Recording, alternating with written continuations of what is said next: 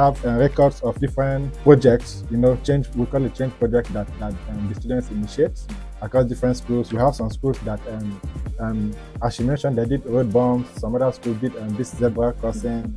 Some other schools they designed a signpost labeling for their school. So we don't suggest what they will do. We say identify the project you want to do by yourself, based on the need of your own school or your immediate community. Basically, the idea is to help them to begin to see themselves as leaders, as change makers.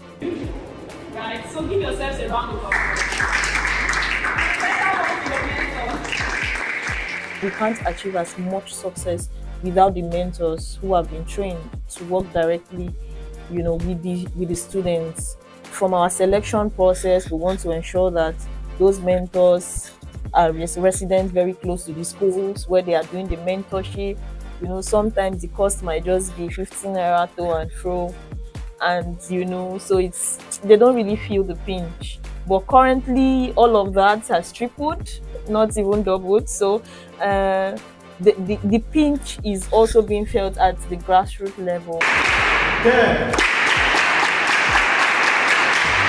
I'm actually mentoring a group of 30 students at Government Technical College, Main Avenue, Calabar. It's been an amazing journey, having to come here every Wednesday to mentor these young students that we are grooming and empowering them to become young leaders in the future. This program as a mentor has been so helpful to me also, because most of the topics that are inside the manual are things, of course, before now I'm not aware of. But through this program, I've been able to learn also as a mentor. My experience as a mentor has been surreal. I have never imagined that I was going to be this valuable. It's like I've been reliving my childhood in the children, literally watching them. Some of us literally stumbled into adulthood, and the question has always been, how did I get here? We had nobody holding our hands. We had nobody, showing us the way. Nobody shining the light on us and telling us this is the path, walk in it. We literally had to make our own mistakes, and we had to learn from the mistakes. So for me, being on this platform is like laying down my life as a manual. Life didn't come with a manual, so we have a duty to ensure that the road we walked, our children do not walk it. We have to live a better society for the children, and that's why I'm here.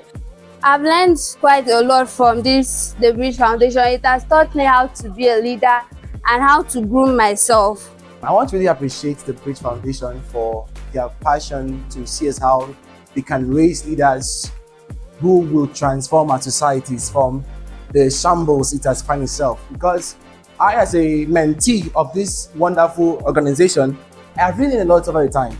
I have been able to develop some certain skills I did not know, and it has been able to put me on a track of leadership. The Bridge Foundation have really helped me in so many ways. First of all, to improve my confidence. And also to ACT Foundation, I just want to say a big thank you to them. Because without them, as partners, the Bridge Foundation will not have achieved her goal. Ever since joining the Bridge, there had been a lot of development on him.